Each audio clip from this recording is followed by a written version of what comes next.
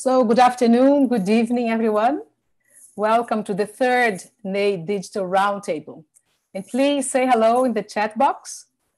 And there will also be a link for those who want a certificate of participation, students and colleagues who would like to have this certificate. Like the previous editions of this event, we are going to discuss aspects of research conducted by members of NEI at UFSC and colleagues, scholars, and artists in Ireland from our Irish universities. Today's roundtable, Irish Literature and Ecocriticism, explores aspects of ecocriticism in Irish literary and cultural studies, focusing on archipelagic literature, poetry, gender and environment, and theater and the Anthropocene. This roundtable also marks the continuity of the agreement of academic collaboration between UFSC and UCD, coordinated by Professor Margaret Kelleher at UCD and Maria Rita Drummond Viana at UFSC, who also join us today from the audience. Aline Fernandes, who is the Vice Coordinator of Postgraduate Program in English, Vice Coordinator of NEI, and the Coordinator of the Group of Research in Irish Studies at CNPq, the Brazilian IRC, also join us today to co-chair this roundtable. Many thanks to the students in the background in the organization, Harissa Silva and Heloísa Dalbello.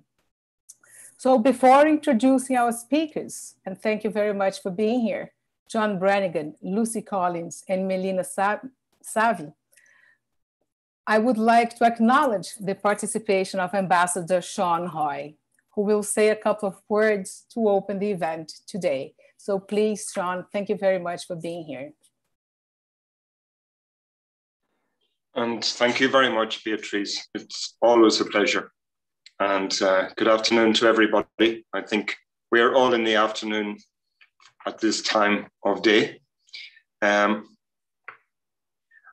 Perhaps I'd like to start by saying, with one very short exception, the last time we met, Beatrice, was in UCD. And that's when I met John also. And if we're talking about putting somebody into the landscape, we've actually met perhaps more times in Ireland than we have in Brazil. And that's a consequence directly of this awful pandemic that we're trying to live with. But you know, it's a real regret of mine that I cannot travel more, be with you in Florianopolis, meet with your team in person, because this for me is when I really learn about Brazil and the country that I've been in for more than 2 years, but most of the time actually in lockdown and in the pandemic. So in a sense, it makes us think deeper about some things, but also experience less. And that's a trade-off. But, you know, when I think of Beatrice and UCD, I think of your wonderful contribution to our own literature and building bridges between Ireland and Brazil. And that's something that we really value.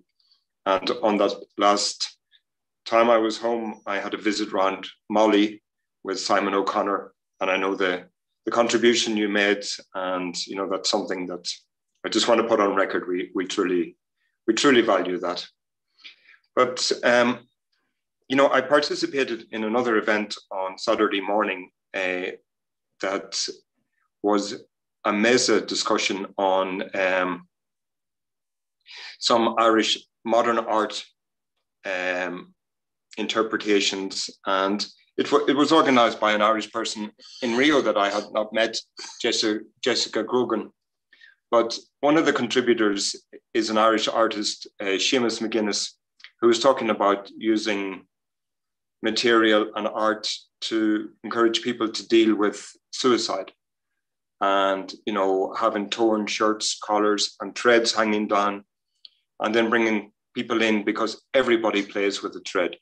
It's just something that's somewhere hidden in our DNA.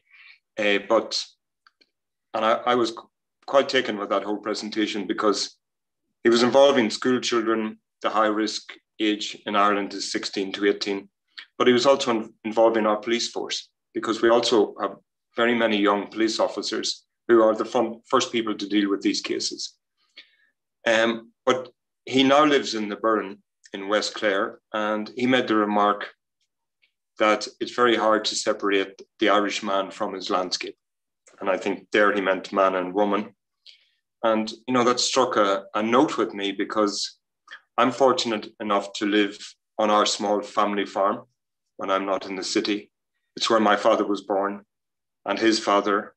And, you know, we go back before the famine 200 years in that same little piece of Ireland.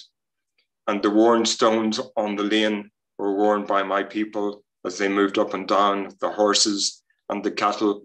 So all of that is the fabric of my landscape, in a sense. And you probably can't see behind me, but this is a picture of Seamus Heaney in Toner's Bog that was taken by Bobby Hanvey. And he sent this to me as a personal copy because he's also from County Fermanagh. So I have always had this particular picture in my office everywhere I've been. But I suppose just one or two reflections on Brazil before you all speak. And I think I had a brief word with Beatrice this morning, because one of the challenges on Zoom is if you say something funny, you don't know if anybody's laughing. You're dealing with a live audience that doesn't give you feedback. So I just needed to check my remarks in advance. But I thought, you know, one of the landmark masterpieces in Brazilian literature is Sertões by Euclides de Cunha, which is the whole story. He titles it The Deserts, the Dry Lands, I think is the actual proper translation. But the same story is told by Mario Vargas Llosa in a fictional way, and he calls it War at the End of the World. And I don't think for de Cunha, the Sertões were the end of the world.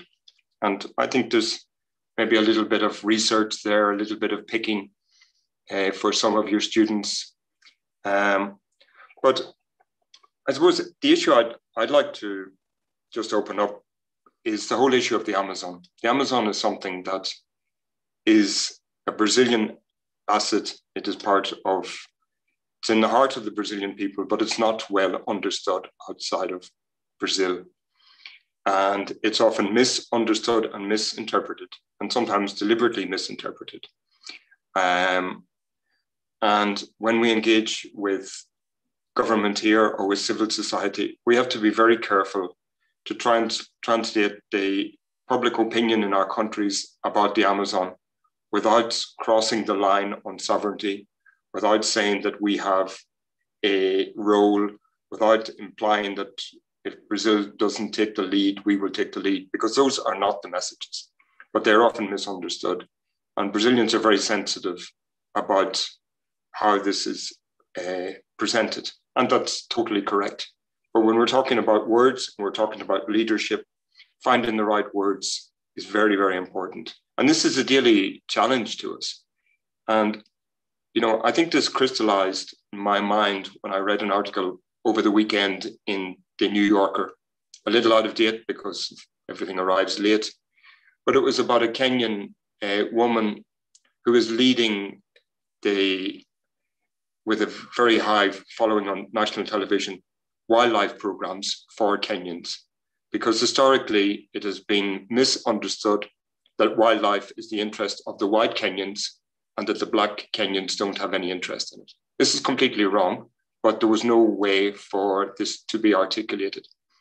And these are just a couple of things that come to mind, you know, as we engage for the next hour. So those are my few opening remarks. I'm delighted to be here and to listen in and participate if I can for the next hour.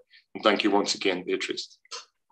Thank you very much, Sean. Thanks for your words and for bringing the compared perspective with our own literature and our own reality, which is also the reality of the world, that is the Amazon, that is maybe in the center of eco-debate, current eco-debate. But anyway, our first guest, Professor John Brannigan, is head of the School of English, Drama and Film at UCD. He has research interests in the 20th century literatures of Ireland, England, Scotland, and Wales, with particular focus on the relationships between literature and social and cultural identities and eco-criticism and environment. His most recent book, and I have it here with me, did my homework, Archipelagic Modernism, Literature in the Irish and British Isles, 1890 to 1970, explores new ways of understanding the relationships between literature, place, and environment in 20th century Irish and British writing. He was the editor of the international journal Irish University Review from 2010 to 2016. And most importantly, John was a keynote speaker at ISIL back in 2002 in São Paulo. So welcome back to Brazil, John. I'm really pleased to greet you, this time from the screen, but from the Federal University of Santa Catarina. And how special to be talking about archipelagic studies from the island of Florianopolis, also related to this other islandic or archipelagic landscape in its history, the Azores. But let's begin our discussion. And we talked a little bit about what we could talk about today. And my first set of questions are, how important is it to see Irish literature in an archipelagic context? And how does this context add to the field of Irish studies? Thank you very much, Beatrice, and thank you for showing off my book and for doubling the sales of my book as well. So that's very much appreciated. I wish, of course, I was in Santa Catarina with you, but it is wonderful to join you via Zoom as well. I think, to take your question, I think the impetus in Irish studies for archipelagic approaches, I think, comes first of all from the kind of cultural and political implications of the Good Friday Agreement.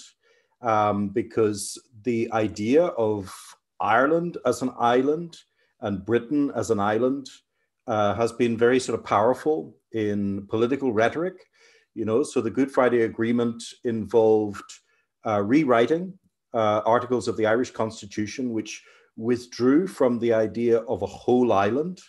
And British political rhetoric has circled for many years around the idea of an island in a kind of defensive manner, in a way that we've seen around Brexit.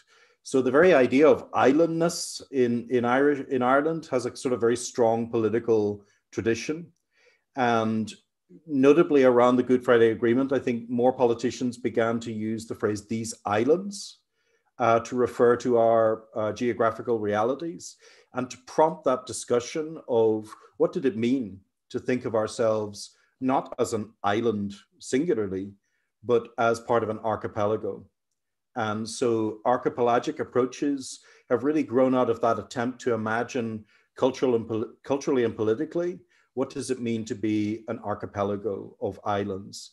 And to think about islands not as insular or singular things, but as places that are defined by their relations with others and their connections with others. So there have been some really important studies, I think, in archipelagic criticism, which have tried to do this, looking at the past in particular.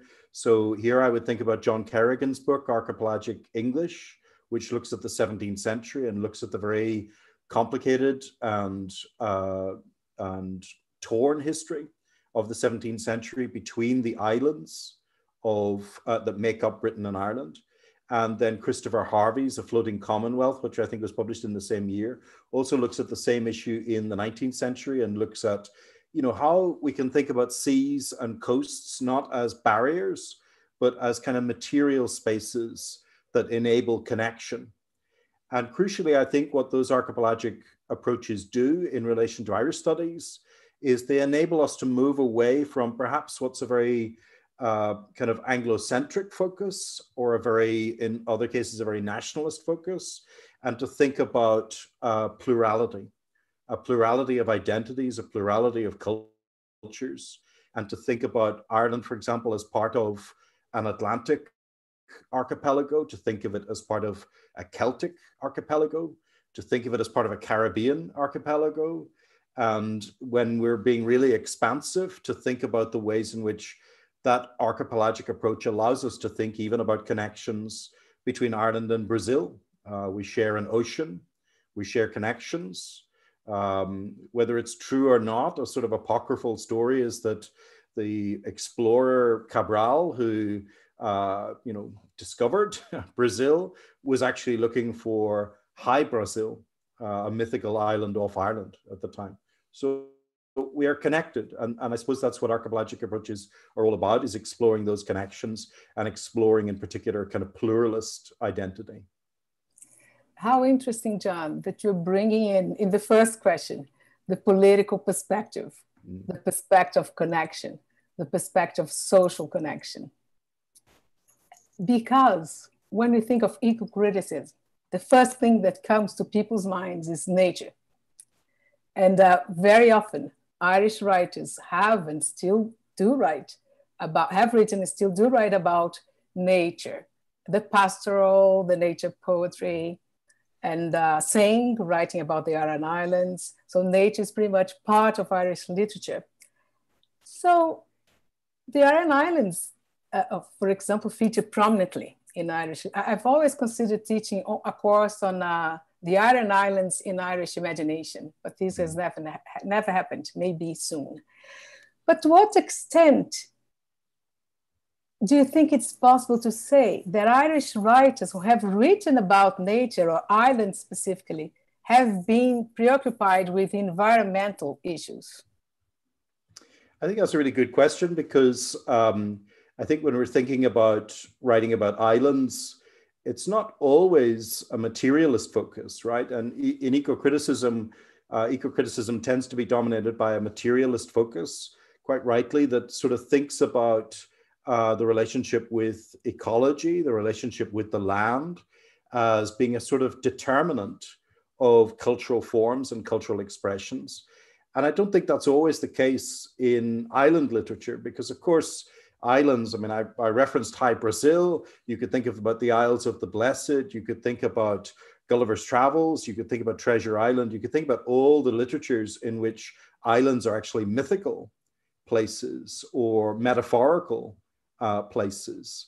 But I think in my work, you were very kind and generous to show my book on archipelagic modernism. And one of the things I explore in that is that around that period of the revival, of the Irish revival from 1890 to the 1920s and 1930s, there seemed to be a kind of explosion of interest in islands as material places. And by material places, I mean that they were interested, of course, in their culture, but they were also interested in what it was like to live there and what are the conditions of life in those islands. And I don't think it's any accident that when Synge went there, he was kind of preoccupied with a series of issues which we could call kind of anthropological in one way, but are also environmental. So there were concerns about population, what happens to the population, what happens when we lose a connection with, with the sea, with the island, with ways of living in those places. And although Synge works quite hard to actually present the Aran Islands as kind of primitive places, as places that are kind of outside modernity, in fact, there were lots of ways in which modernity was already encroaching upon the islands. And, he went there in a steamship after all, but then wrote about people in curraghs, right? And so you see that kind of tension that very often we write about these places as material spaces and as valuable places when actually they're endangered at that point, and there are changes taking place, environmental changes and cultural changes taking place. So I think that's true, and that explains the kind of flourishing of island literature throughout that period. So, you have, Synge and Yeats writing about the Aran Islands. You have, in the 1930s, you have MacNeice going off to Iceland because he thinks of it as a kind of place apart. You have a whole flourishing of Gaelic writing about the Blasket Islands in the late 1920s, early 1930s, which are really about that sense of, islands being endangered and the sort of the culture and the ecology of islands being endangered. So I think that's one of the reasons why I think island literature in Ireland has been quite a powerful genre. Thank you, John. I was thinking that it would be great to have you in Florianopolis, maybe in person one day for a whole course on, maybe we could co-teach the course on the Aran Islands in the Irish imagination. So we have literature and nature and politics, but there is also another angle to ecocriticism, which is science. And could you talk a little bit about how important it is for ecocriticism to work with environmental science, if it is important at all, and how should that work in the Irish context? Absolutely. So I think Sean touched in his opening remarks upon the importance of this, that ecocriticism in one sense is an academic discourse, but it's rooted absolutely in a concern with urgent problems, about how we live on the planet and what we can do to change and what are the kind of places that are endangered. And I think there's increasing recognition at kind of all levels of decision making about the human impact on the environment, and that addressing environmental damage and climate crisis has to involve the humanities, the social sciences, and the sciences working together. And I think there are two main contributions that I would see ecocriticism making. The first is to be, I think, what I would call a critical friend to science. And that is that the humanities are very good at questioning things, questioning assumptions and values. And I think we need, as eco-critics, to question the assumptions and values that underpin some of the dominant frameworks for addressing climate change and environmental crises. Many eco-critics, for example, are very skeptical about the discourse of sustainability. How sustainable is a system which currently delivers huge inequalities, injustices, and precarity to billions of people around the globe?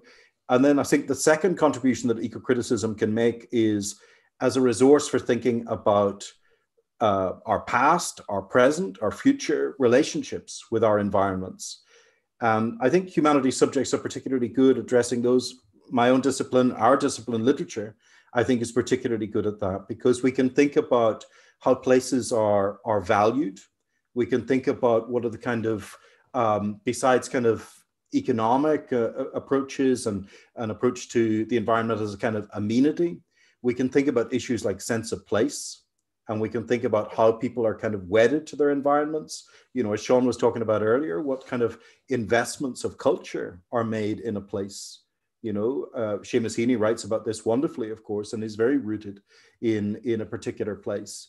And I think literature can give us the language to talk about those values, to talk about the importance of the environment to us, as I say, not as amenity, but as something that we treasure and that we value.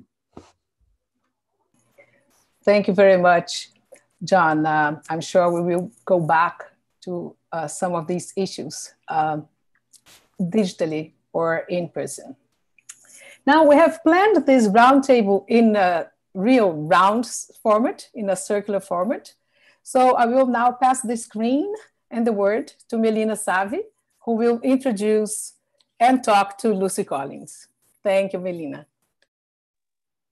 Thank you, Beatriz. Thank you, Lucy. Thank you, John. Thank you, Aline. Thank you, Sean. And so I'll introduce Lucy. Lucy Collins is an associate professor of modern poetry and director of the MA in Irish Literature and Culture at UCD. Her research interests are in poetry and poetics, with particular focus on gender and eco-criticism. Her most recent publications include Contemporary Irish Women Poets, Memory and Estrangement, and a co-edited anthology, The Irish Poet and the Natural World, an anthology of verse in English from the Tudors to the Romantics. She is co-founder of the Irish Poetry Reading Archive and National Digital Repository. So thank you, Lucy, for talking to us. And I have to say, I just read your article, Only the Dead Can Be Forgiven, Contemporary Women Poets and Environmental Melancholia. And it's such a wonderful piece. And And it's truly so that in anticipation of death and environmental emergency, and now the COVID crisis, this leads us to a place where it's hard to find solace, right? So it's a beautiful article, and I highly recommend it to those who are watching us. So I have a few questions. I'll start with ecocritical thinking is not exclusively concerned with nature, but with concepts of environment more broadly, cityscapes and virtual environments. In what ways have contemporary Irish women poets helped redefine what environment means? Well, I think, thank you for your introduction and your kind words about the article. I think that Irish women, well, perhaps all women poets are attuned to issues of space and place very particularly. And this partly goes back to what Sean was saying and John also mentioned around the issue of belonging. And the question, I suppose, in the Irish tradition specifically is that women poets have historically felt, and indeed many currently feel, that they do not quite belong very squarely in that tradition. So very often women poets are attuned to that marginal space, to that space between, and how they might speak from that space or articulate a perspective from that space. So I think that's one of the reasons why women poets have been able to think in different ways about environments, perhaps in quite original ways about environments. Now, there's also, I suppose, the issue of ecofeminism, and in the early phases of ecofeminism, the ways in which there was a problematic essentialism attached to the relationship between women and nature that many women writers and thinkers wanted to overcome or wanted to move beyond. And they have effectively moved beyond, as we might talk about that in a bit more detail in a moment. But I think as a result of that movement away from essentialism, it's very fitting that women poets or women writers should think beyond the purely natural, the category of nature, if you like, when they're thinking about environments. Obviously, a lot of contemporary work focuses on urban spaces, focuses on technology or digital spaces. And so women, I think, have been to the fore in thinking about how they might position themselves within those spaces and what the environmental implications of those modes or perspectives might be.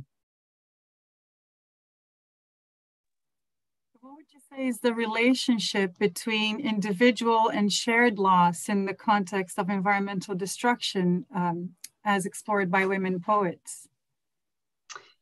Well, I think a little like what I was just making about women's uneasy relationship to tradition. I think that there has always been this difficult balance to be struck by women poets in particular, partly because of the role of subjectivity. I'm speaking of lyric poetry specifically.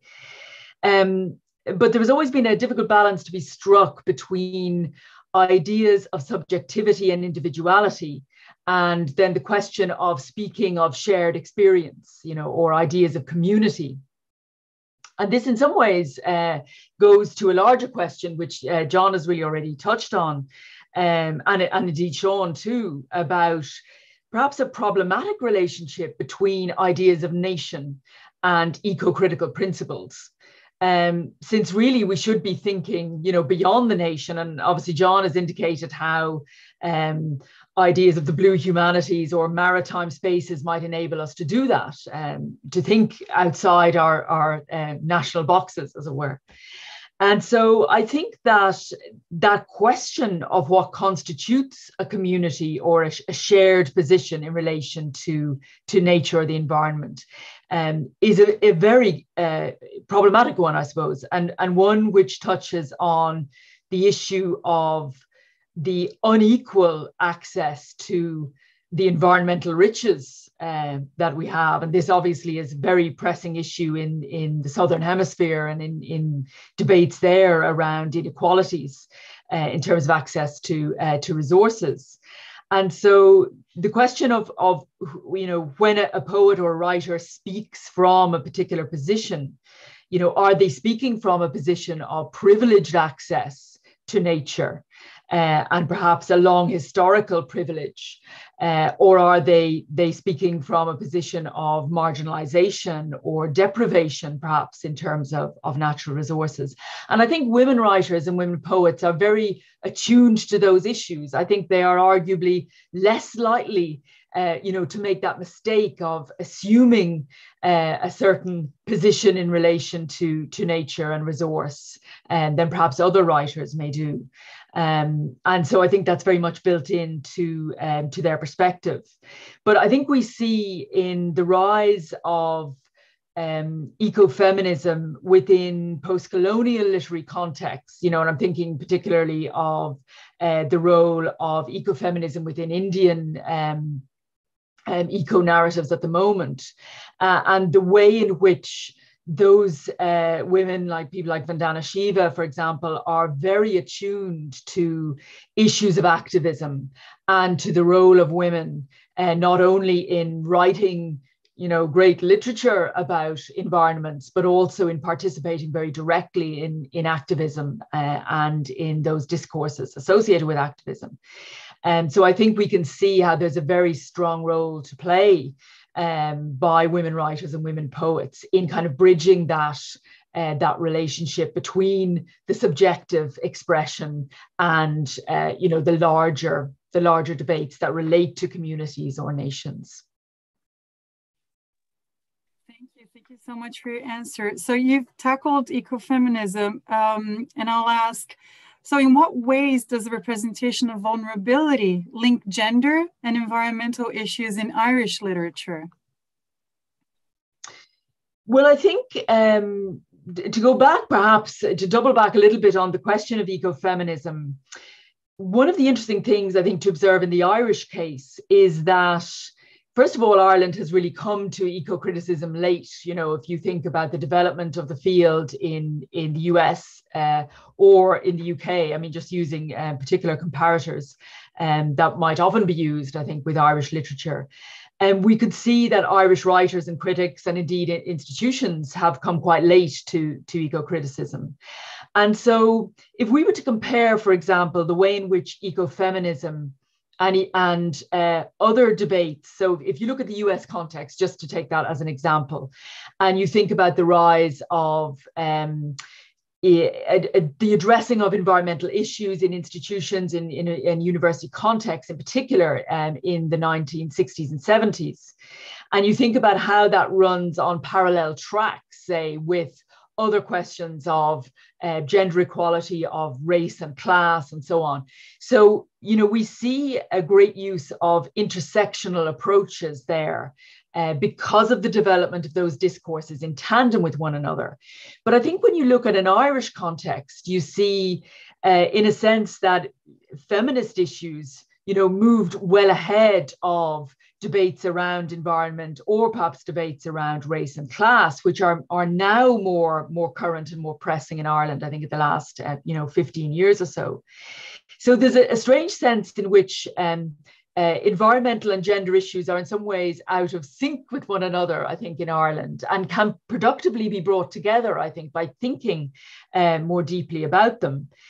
The other point, I suppose, that grows out of that, and to go back to the question of vulnerabilities, is that, I think there is a lot to be learned about bringing questions of environment into close contact with questions around gender, and especially now around questions around queer ecologies, around transsexuality, and so on. So moving beyond the kind of first principles of feminism as we might have learned about them or taught them, perhaps, going back decades, in our teaching practices, perhaps. So I think there are ways in which the kind of current development of gender questions can be brought into productive alignment with environmental issues. And it's interesting that Ireland should be, I suppose, deepening its environmental engagement at the point when that's possible. Yes, completely agree. And And by questioning the validity of subjective experience, does deep ecology, a term developed by Arnie Ness, compromise the newly won agency of the Irish woman poet? Well, I mean, the question of deep ecology is an interesting one because obviously it opposes ideas of subjectivity. You know, the notion that subjectivity is very much attached to a kind of an egocentric approach to environment and to perhaps a position that sees resources as something to be utilized by those individuals or corporations, with the most power or the most leverage, I suppose, within a culture. So deep ecology, therefore, addresses much larger questions or demands new ways of thinking, I suppose, about environmental issues that move far beyond a kind of reformist perspective, I suppose, when we think about environmental questions. But the problem, I suppose, with the removal of that subjectivity is that, we know anyone who has worked on Irish women poets in particular knows how hard won that establishing of voice is, and that credibility of the woman poet as having a voice that is worth listening to and attending to. And so, we can imagine that it's kind of difficult having reached a point that then we have to kind of hand away that subjectivity, hand away that voice. So I think that it is a vexed question. And I think it's also a vexed question when we think about how prominent issues of identity politics really have been in terms of Irish studies and Irish literature as a whole. And this goes back, I suppose, to, in some ways, John's very first point, in approaching Irish literature or archipelagic literature from that political standpoint in the first instance. And this is true, of course, it's not exclusive to Ireland. It's true in other cultures as well, where there is a great deal of focus on issues of national identity, of sexual identity, for example, or of class identity as being preeminent, and questions of environment really as being less pressing or less immediate. And I think we can see this, very often in a lot of contemporary debates in Ireland. We can see this being acted out, if you like, in policy issues too. But I do think that, I suppose, to double back on my previous point, that there are really interesting ways, I think, in which those forms of thought can be brought to bear on one another. And I think the extent to which a woman poet in particular very often asks us to think differently about an environment, so very much to adopt a new perspective on our understanding of place, space, and environment. And that is a way in which, without compromising that sense of voice or the sense of, the right of the poet to be identified, as the author of their own text and so on, without compromising that, I think a woman poet can offer new ways of thinking through the poem, and through the reading of the poem. I think that can be really productive for us today. Thank you so much. So to wrap up, I'll ask you a question that you have touched upon in your last words. But what does poetry as a genre offer to recent environmental debates? Well, I think this is a very interesting question because if we think of the history of eco-criticism, we often think of significant poets. We think of work on Wordsworth, for example, as being, underpinning that early eco-critical work in Britain, for example. And, Beatrice raised earlier that sense of, the Irish nature poem, both obviously in English, but also in the Irish language, as having, a very strong resonance today among general readers, as well as, obviously beyond Ireland in the wider world. But I think when we look now for texts that are politically engaged, from an eco-critical point of view, so engaging with environmental questions as we now face them, we might see poetry as sometimes falling short There was an interesting moment, actually. I was recently co-editing. I was fortunate enough to work with Sheree Deckard, who's a colleague of John and I in UCD, who works on world literatures and particularly on world ecology. And we were co-editing an issue of the Irish University Review together. And when we were kind of thinking about the kind of text that might work with that particular theoretical perspective, it was actually difficult to identify poetry or critics of poetry who might work in that area, because there was a less definite sort of political engagement, I think, by poets. That's not to say it's not there. I mean, you can pick out individual poems that very much engage in that political realm. But I think it would be fair to say that poetry kind of plays a long game on this. And that's why I'd like to highlight the role of poetry in this deep ecological element. So the rethinking of our engagement with the environment, so that poetry less often, I think, engages with, say, an immediate environmental issue or question or political moment, and more readily teaches us new ways of thinking about nature. If you were to pick a poet like Maurice Scully, for example, not very well known, perhaps an avant-garde Irish poet, but who engages in an enduring way, like over 20, 25 years of work, with how the individual poet might engage with their particular environment. And he does it often kind of playfully in this experimental form of writing. But I think that kind of work really challenges us to think in new ways about poetry and about what poetry can do in making us reach new perspectives or new understandings, I think, of environmental questions. That was wonderful. Thank you so much. And now I'll pass the word back to Beatriz.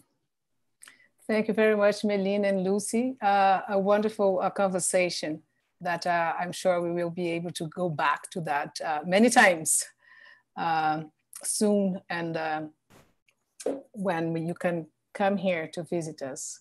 Now in our round circular format, I will invite Aline Fernandes, who will close our discussion addressing questions to our postdoctoral researcher, Melina Savi, focusing more now on theater. Thank you. Thank you very much, Beatrice. So now I'll introduce Melina Savi then. So Melina has completed her PhD at the postgraduate program in English. That was in 2018. And she's currently a CAPES-funded postdoctoral researcher mentored by myself in a lecture at the postgraduate program in English as well. Her research interests are in the Anthropocene in the humanities, environmental issues, and eco-criticism, currently geared towards a comparative study of a number of British and Irish plays. She has published articles on these subjects and has been teaching courses on eco-criticism at the postgraduate level. So thank you, Melina, for being here. And I must say that I'm the one who's actually learning a lot about eco-criticism with you. So thank you for that. So my first question is, could you please walk us through your current research? So we've covered different literary genres here. How does it relate to eco-criticism, to the Anthropocene, and to the plays you're currently looking at? Thank you for your question. I actually have a PowerPoint here if I can share it. Let me see. Because it's such a daunting task to speak after John and Lucy, right? Let me see. Okay, here.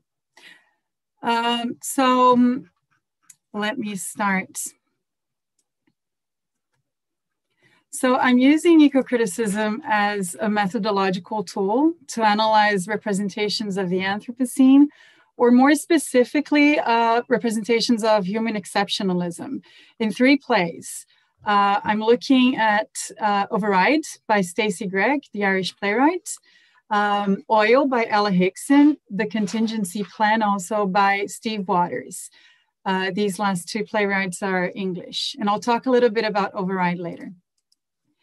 When I use eco-criticism, I like to start with a discussion on the Anthropocene, because I think that more than the proposal of having the Anthropocene as the new geological epoch marked by humanity's footprint, it's an organizing principle to think of the notion of human exceptionalism. This discussion has been taken up in the humanities by scholars such as Donna Haraway, who's actually a biologist, who's also a philosopher, and who has such a great impact in the humanities. Also Stacey Alemo, Rosie Bardazzi, Karen Barad, Greta Gard. And more recently, I have actually come to simply love the work of Aiki. He's an indigenous activist and thinker from the Krenak Nation in Brazil. And I think that the way he addresses human exceptionalism brings a potency we need in this rough patch that we're going through in Brazil and across the globe, really. But I find the idea of human exceptionalism fascinating, because the notion of the atomistic standalone human is a very convenient story. It has been convenient for the type of stories we as humans have wanted to tell about ourselves as conquerors and manipulators of the natural world and natural forces, of populations and species. But the problem is that the idea has backfired in many ways, and in such previously unthinkable scale. I always think of an interview that one of the proponents of the Anthropocene gave a while ago, where he said that, Paul Crutzen, right, one of the chemists, he said that in the 1970s, among scientists, there was this dominant understanding that humans were too small to be able to produce such a significant impact on nature. And yet there are authors who were publishing in this period, and Ursula K. Le Guin, for instance, who were pretty much aware of the impact of human actions on Earth systems and species, and were outright challenging human exceptionalism. And rightly so, right? Because human exceptionalism creates all sorts of problems that we're now pretty much aware of. Class struggles, race struggles, gender struggles, ableism struggles. And now the Earth systems are at a tipping point, with huge number of scientists arguing that we have passed the point of no return. The sixth extinction is underway, seas are rising, oceans are acidifying, wildfires are more violent and more frequent. And there is this huge impact of climate change that, as happens with everything that is bad society-wise, it will first be worst for those who are already most vulnerable. So in any case, the Anthropocene is this huge notion that is sometimes too enormous for us to apprehend. But human exceptionalism, which is at the root of the causes and conditions that have led us to name an epoch after us, is easier to spot. So there are a number of scholars, among them Adeline Johns-Putra, Timothy Morton, Stacey Alemo, who address the challenges of representing the Anthropocene. And that human exceptionalism is so prevalent that you can see it. And it's prevalent in fiction, in whatever genre, and even if it's brought to the page or the stage with a grain of salt. So when I look at these plays, I have some guiding questions in mind. Let me see if I can, if you can see them. I ask, how does the human figure, hierarchically speaking, before non-humans in nature? And how do certain humans figure hierarchically before other humans in what regards class, gender, race, and geography or place? My second question is there mention of the impact of human processes of modernization, globalization, and consumption represented in the fictional world of the play? And how are these impacts represented in the subjectivity of the characters? Also, do the plays suggest some sort of logic reversal in the nature culture or human non-human dichotomies that might suggest a more ecologically viable way of inhabiting the earth? And I can offer you an answer now, none of them do. And finally, do the plays explore the ongoing changes that are being caused by human actions, or are we offered a glimpse into dystopian worlds where there isn't much to be done anymore? So yes, these are my guiding questions and my research right now. Thank you. Okay, so now in relation to the fact that you are actually dealing with plays, right? So you're working with Override by the Northern Irish playwright Stacey Gregg. Are you considering the productions of the play or just the play text itself? And my question actually comes from the fact that your background is American literature, so you've dealt with novels and not theatre, right? How's the play figuring in this new moment of your research? Theater is very new to me, and Irish studies are also very new to me. In my PhD research, I looked at 3 science fiction or speculative fiction novels by American author Ursula K. Le Guin.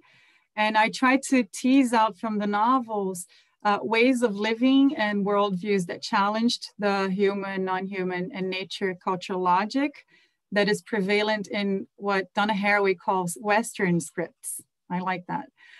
So in the first 2 years of my postdoctoral fellowship, I still focused more on novels, still on Le Guin and on novels by Japanese-American author Ruth Ozeki. And I focused on Donna Haraway's injunction for us to make kin, which entails the idea of undoing human exceptionalism by giving into the confusion of borders among people, technology, the more than human world. It's something she starts to articulate in the Cyborg Manifesto and develops into making odd kin in Staying with the Trouble. So she proposes that in times of ecological catastrophe, we shouldn't only be making kin, we should be making odd kin, forming human and more than human alliances, inhabiting the belly of the monster, meaning that we should be making alliances across the political spectrum, forming alliances with those with whom we are not related to by blood, and with those who don't even have veins for blood to run through. So her injunction is for us to expand the number of humans, more humans, and things for whom we are responsible. But I've had the chance to offer 2 courses on ecocriticism in the last couple of years, and I started using plays to introduce this methodological approach. The students loved the plays, and the discussions on ecocriticism were great. It had such an impact on them, but I'm not analyzing the productions. I'm working only with the published play texts. I do read about the productions though, and the reviews, but as a way to have a better grasp of the play, understanding that it exceeds what is on paper. So yes, I have been working with the text alone. And how are you using ecocriticism to look specifically at Override? I'll just make a very brief summary so that those who haven't read or watched the play, I haven't, unfortunately, so that you can understand what I'm saying, right? So Override is a play about a couple, Violet and Mark. Let me just... who decide to live off the grid in an artificial, and this is important, it's an artificial rural area to escape or try to escape a society that has become tech-driven. It's much more extreme than what we have. You can fix, in scare quotes, your disabilities, and you can augment or enhance what you already have. You can amputate your arm and add prosthetics so that you're stronger. You can add prosthetic legs to make you faster, prosthetic eyes so that you can use virtual reality to control electronic devices and have great vision. But this supposedly purist couple, they're pregnant with their first child, and they want to leave this high-tech society behind and have natural birth and go back to basics.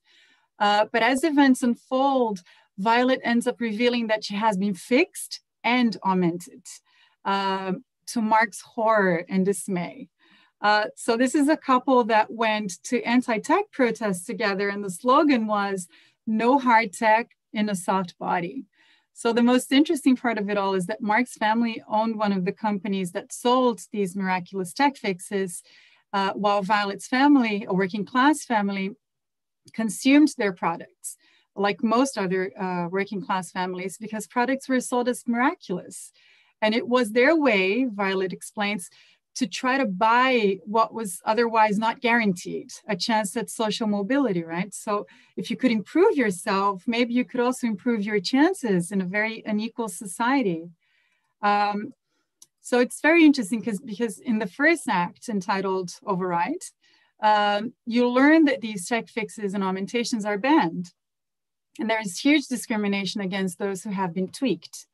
And Mark, who is ultimately, we learn, also a programmer, he's in fact the administrator, can override Violet's tech fixes, and which he does, and without her consent. So the override backfires because it turns out that her enhancements are life-sustaining. And in Act 2, basically, Violet starts to melt. She has a miscarriage, then she loses the skin on her arm, then her arm. She can't see from one eye. And by the end of the play, she's a machine. And her mind is somewhere in the cloud. And Mark, purist Mark, resorts to what in the beginning of the play is unthinkable. He goes to a hacker to have his eyes augmented or enhanced so that he can hold Violet in his arms again, this time in virtual reality. So this is a play that, let me see, I think the questions are here, right? This is a play that tackles, from my point of view, first, the idealized relationship we have with nature. They're wanting to live an authentic rural experience in an environment that is completely designed to make it look just like that. Second, it's the pushing of boundaries in what concerns the question, what does it mean to be human? Third, there's this violent economic structure in place that dictates what those most vulnerable will consume and how it will affect them. And finally, there's the creation of this narrative that decides who are the outcasts, the freaks, the disposable ones, when problems arise as a result of decisions made and sometimes imposed on by those in power. And in this case, it's the tech companies and the governments that ban what was once sold as a solution and what ultimately has a huge impact in war technology because they first used people with disability to test their products. So to wrap up, I'll just talk about the two aspects I'm currently focusing on to write a paper on overrides. I'm looking at two things. I'm exploring the fragility of the notion of what it means to be human, the fragility of human exceptionalism. And I'm also looking at this play with the notion of slow violence that Rob Nixon develops in the book Slow Violence and the Environmentalism of the Poor. But about human exceptionalism and the fragility of this notion, Violet, whom Mark calls V, and it makes sense because by the end of the play, she's virtual reality. But I tend to think of Violet both as plant in a reference to nature and as violent because there is this underlying violence in place. But V more than once remarks on the very ordinary reality of human existence. And not only that, on the fact that if we are machines, we're not particularly efficient ones. And she puts it this way, we're just a splat of neurons, Mark. We're not special. People make mistakes, die, we're juice and carbon. And later she repeats this, saying that we're just a splat of neurons and adding that we are biological machines. So in a way, she's saying that we are no better than machines, subverting the idea that if our bodies are machines, they're not particularly precise or have a purposeful design. And we're definitely not superior to other forms of life, be they technological or not. A splat of neurons, right? She uses this noun that the Oxford Dictionary defines as the sound made by something wet hitting on a surface with force. It sounds like an accident, really, doesn't it? But I'll just move on to the notion of slow violence to wrap up. So Rob Nixon, he defines this notion of slow violence as a violence that occurs gradually and out of sight, a violence of delayed destruction that is dispersed across time and space, an attritional violence that is typically not viewed as violence at all. So he explains that what we usually consider violent, an action that is readily visible in time, but there is a violence that has calamitous consequences and that is almost invisible until it isn't. So climate change, the coloniality of power that Inigo Quijano talks about, the transference of toxic waste and polluting industry to poorer countries, deforestation, domestic abuse, all of these can be characterized as low violence, and the delayed effect of violence is one of the most prevailing aspects of Greg's override, I think. So yes, this is what I'm working on right now. And of course, there's much more to this play, but I think it's possible to get the idea of what is unfolding into a paper that I hope will be published soon. Thank you very much, Melina. I just wanted to mention that what you talked to us about Stacey Gregg's play kind of adds another strand to what Beatrice mentioned at the very beginning in her talk with John, right?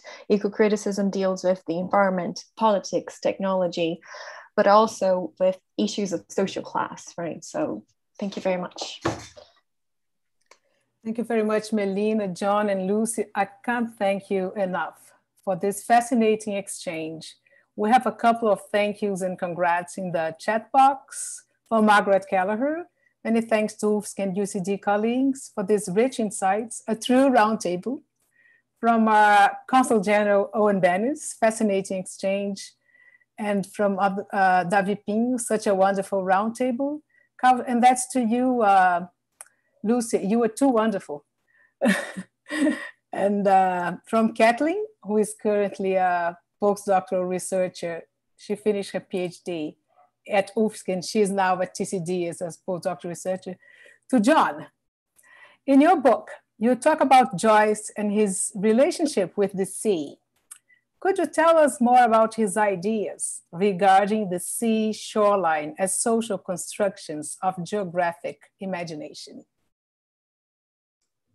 Sure, thank you for that question. I mean, I think that's what sort of really interested me about Joyce is that, you know, if you're looking around Irish literature for an engagement with the sea, for example, you know, you think, well, the first text I must go to is that, you know, mammoth novel that's been written on the basis of one of the best and classic sea narratives of all, right? The Odyssey. And then you find that Joyce writes this novel about characters who never go to sea. They're entirely grounded. So it seemed to exemplify, you know, this kind of problematic relationship in Irish culture with the environment. On the one hand, we talk a lot, as you did, Beatrice, about the sort of importance of nature in Irish literature. On the other hand, we have ways of kind of thinking about the relationship between, or ways of thinking about Irish culture as being completely separate from the ecology, from the environment in which it's produced. And Joyce's criticism was kind of exemplary of that for me, is that, you know, there were whole analyses of the chapter in which Stephen Dedalus walks along the beach on Sandymount Strand, which argued that that chapter, or what Stephen is really doing, is thinking about philosophical problems and philosophical boundaries. Well, he is, but he's also thinking about the shells at his feet. He's thinking about beaches, and he's thinking about the kind of geological time which is embedded in those beaches, and also the ways in which the coast is constantly changing, so that what seems to be a boundary is a constantly shifting boundary, you know? So that for me, it's what's exemplary of this is that, you know, when you come to Dublin, and hopefully you will all be back in Dublin soon, you know, we could go for a walk around the city streets and say, this is where Joyce set this scene, this is where Joyce set this scene, etc. We could not do the same with Joyce's scenes that are set on the coast, because they have changed. That those coasts have changed quite dramatically. The coasts have moved in some cases because of reclamation, almost, you know, 100 yards out towards into the sea. So there are kind of various ways in which I think Joyce, and this is what I've argued in the book, is that Joyce is profoundly engaged with the materialities and the ecologies of the environment, not just of Dublin as a city, but Dublin Bay as well. Yeah, and I have a question to Lucy from Janaína Miriam Rosa. Could you give us an example of a female Irish poet that strongly encapsulates the issue of melancholy and today's environmental questions? Yeah, that's a very interesting one. In the essay that I wrote, the one that Melina referenced, I combine both Irish and British women poets. And one poet who's very interesting in this, in respect to mood and environment, is Katrina O'Reilly. She's a marvelous poet. She has 3 collections out with Blood Axe Books. And from the very beginning of her career, you know, she writes quite a lot about nature, quite a lot, in fact, to reference John's interest there on water. So rivers or literal spaces where, you know, there's this boundary between land and water. And that's very, very tied to ideas to this mood of grief or sadness. It's difficult to, in some of the more recent poems, I think it's easier to see this as, to see the space and the reflection on that space as generative of mood. Whereas in some of the earlier work, you might see the dynamic going the other direction, if you like. So in other words, that the mood is created from within, as it were, but finds its expression through these kind of border landscapes, you know, and these landscapes that are between earth and water. I think in terms of issues of, I suppose, feelings of grief that are very explicitly connected to environmental loss, Paula Meehan would actually be an interesting figure. Because on the one hand, you know, perhaps a first look at Paula Meehan associates her very much with Dublin and very much with that sense of a Dublin working class identity and an urban space. That's true. That is certainly true of her work. But if you look at her work overall, you find a very strong attention to nature within those spaces, and also to its depletion or the threat to nature. That comes out quite strongly too in her wonderful lectures she gave as part of the Ireland Professor of Poetry. Those lectures were published by UCD Press. And so I think if we look at the lectures kind of in tandem with the poetry, we can see that sense of, you know, of grief for a threatened environment very strongly. Thank you, Lucy. We are reaching the end of the discussion, but I will have one last question from Paige Reynolds, who visited us in our last in-person Jornada of Irish Studies in Florianopolis. So I will include her last question. Your discussions cite experimental writers in particular. Why do you think such difficult forms are often invoked in the consideration of ecological issues? It's to everybody. So does anyone want to address that? Perhaps Melina, to close the discussion? Why do you think experimental writers often invoke the consideration of ecological issues? I think that it's because of what I said in the beginning. It's such a difficult thing to represent. You can quite, I wouldn't say easily, but more often you see the subjective impact of ecological crisis on paper and perhaps on stage. But for you to represent this huge ecological crisis, I mean, how do you represent sea rise that hasn't affected you yet? Unless you're related to someone or you have have been directly impacted by these issues, it's something that's out there in the future, far away. So I think that experimental writers, they have this, they can play more freely maybe with this very confusing idea of ecological catastrophe still. Thank you, Melina. So we have to close the session, but Sean, would you like to perhaps say closing words and before we all go? Well, thank you very much to everybody. I mean, I'm just thinking back to when we do our wordsmithing and writing our speeches and trying to be very careful, not only to get the message right, but to get a message that can't be misinterpreted. One of the things we often do is quote somebody else. And it's something that's always done in speeches. And then that leaves it up to others to interpret what was being said. And I've been listening very carefully for something that I can quote the next time I have to deal with some of these issues. So it's been fascinating for me. Thank you very much. Thank you, everybody. Thank you, Sean, Melina, Lucy, John, and Aline. And thanks to everybody who followed us this afternoon. And see you for the next in the next roundtable. Bye.